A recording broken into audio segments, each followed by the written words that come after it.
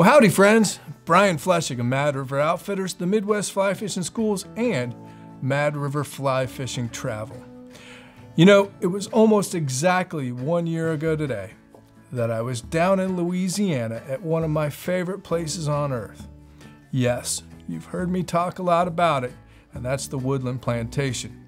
And we got to spend some time on the water with our great friend and guide, Travis Huckabee. And not only did we have some great fishing, link right there to the documentary, but Travis also guided me to the biggest redfish I've ever caught, and really the redfish of a lifetime. So we thought we'd show you that fish from start to finish. And then be sure to come back, because I'm gonna answer a few of your questions on the equipment that I was using to land that fish. Let's have a look.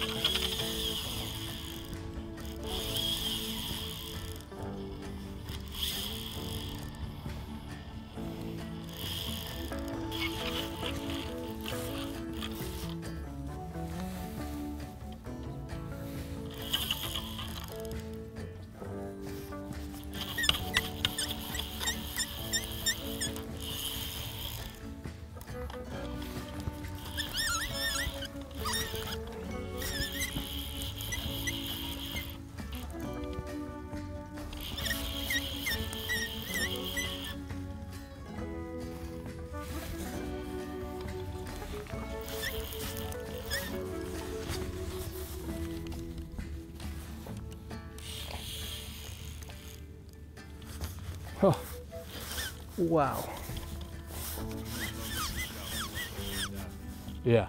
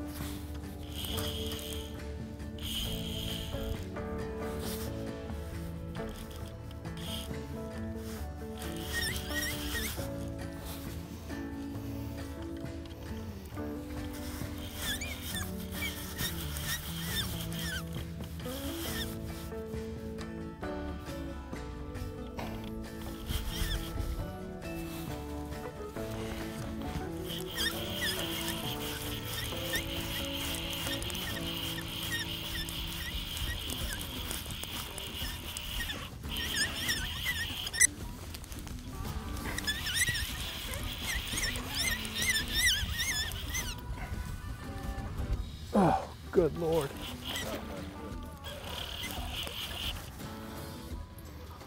Oh, God. Can you believe the size of these fish? I know you can, Travis, but my God. I mean, this is just...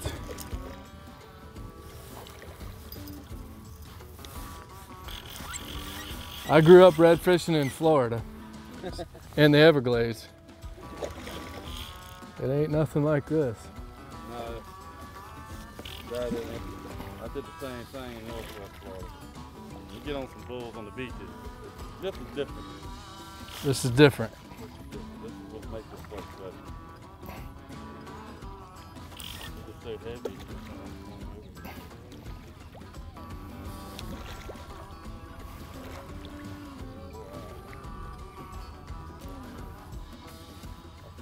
Trimmer in the hand. Don't feed him.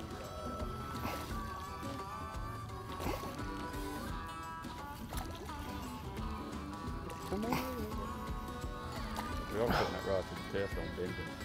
All right, be easy right here. This is the point of break.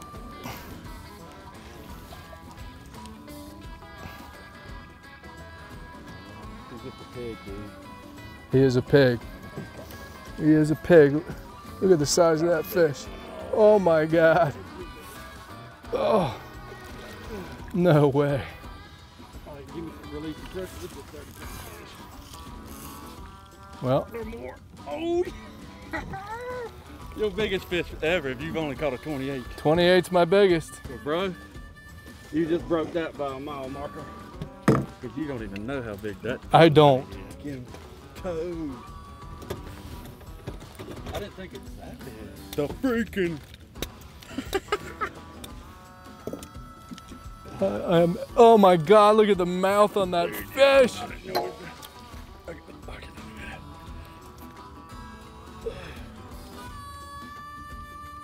39 pounds. 39-pound redfish. I just broke my personal best by 11 pounds. This is a lap dancer. You gotta get a lap dance. Look. Dude, I don't even. My old boat had a tape. I'd like to tape that thing. You can't even get your hand on it. Huh? I can't. This is a fish. I'm gonna hold this. You try to grab the fish. I'm gonna support you. Okay. You're gonna get slime today. Yeah. I mean, ultra, he's like a 40-pounder. I already measured.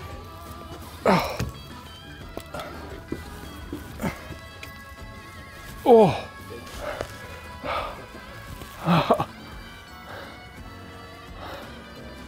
Oh my God. Oh. He's ready to go.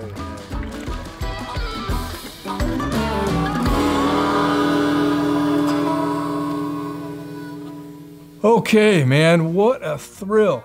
I mean, that's still just, in fact, my shoulders, my arms are still worn out from that fish. I mean, what a thrill that was. But you know, so many people have seen that video. In fact, Foster Capel that owns Woodland Plantation, he says about 3/4 of the people that show up say that they're down there because they saw that video. So we really appreciate y'all watching. And since then, there's been tons and tons of questions about the equipment that I use. We're gonna do a kind of a full-length video on exactly everything that we take with us on those redfish trips, but I wanted to talk real quickly about the basics of what I was using that day. And first and foremost, my rod that I was using was the TFO Axiom 2X. And you all know that I love this rod. It was designed by our good friend and mentor, spiritual leader, Flip Pallet for Temple Fork Outfitters. And they're fantastic rods. I really love them. I use them freshwater, but especially in the saltwater. Of course, my reel is a Nautilus CCF X2. Also another product that Flip turned me on to many, many years ago. I've become a huge Nautilus fan, supporter, and I use almost exclusively Nautilus CCF X2 in the saltwater. As Flip told me, best saltwater reel made, I would agree. I've got quite a few of them. And this rod, by the way, I was fishing a 9-foot 10 weight, which if I know I'm gonna be getting into the big bull reds, I'm almost always fishing a 10 weight. If another rod that I really love, and we've done a review on this rod also, which should be linked right there, is the Echo Prime.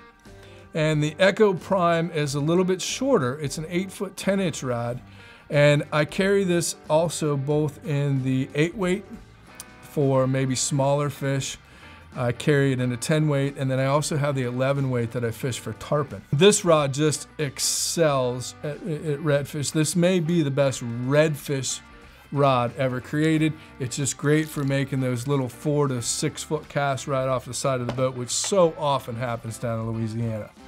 And again, Nautilus CCF X2, of course. Why would you use anything else? My fly line, of course, the only fly line I use in saltwater. It's also one of my favorite freshwater lines. I fish this line for smallmouth or largemouth, but this is the Flip Palette High Viz line from Cortland. I've been using this fly line exclusively, and yes, in the bright orange. You've heard us talk about that before. But the Flip High Viz from Cortland, it's the only line I use for redfish, for bonefish, for tarpon, for permit, for smallmouth, largemouth, pike, muskie, you name it. My leader formula, let's talk about that really quick. Of course, I have my Flip Palette Mad River Outfitters leader wallet, and in this wallet, I can build every contact fly fishing leader. Contact fly fishing, casting a fly directly to a fish or to a target. And for the redfish, off my 10 weight, okay, I'm typically using Maxima Clear. Maxima Clear is just good, old-fashioned, inexpensive monofilament, and I'm usually going about 4 foot a butt section, and off my 10 weight, I'm using 24 thousandths, okay? And then I might run about 2 foot of 0.022, and then I'm gonna go 1 to 2 foot of 0.020, and that's my tippet.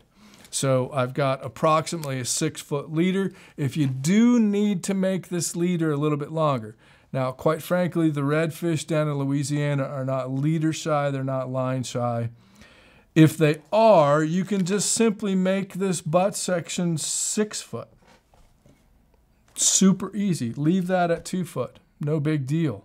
Okay, so there you'd have an 9 to 10 foot leader with that formula. So it's really, really super easy. A 3-section leader. And if you've seen the video or the 2 videos that Flip Palette and I did together, it's a super simple 3-section leader. And the butt section is determined by the tip of the fly line. Okay, it gives me that proper bell curve. And then, of course, my tippet is determined by the size of the fly. And then it has to withstand the fight of the fish. And then this section just splits the difference between the two. Could not be easier. And then, of course, my flies. I pretty much use the plantation crab. Okay, in fact, this is the same box that was in the video. And the plantation crab is a fly that we developed a number of years ago down there in Louisiana. And as many of the guides in southern Louisiana will tell you, the redfish just jump all over this fly. I carry it in the lead-eye version, and then I also carry some of the bead chains from time to time. We also fish some chartreuse clousers from time to time. You know, redfish aren't all that picky. I fish this fly because it's mine, and I tie up a bunch of them, and they love it. But redfish will eat a variety of different things, and that chartreuse half and half is a real popular fly down there. So just wanted to give a quick overview of the equipment that we were using that particular day when we caught that redfish of my lifetime so far.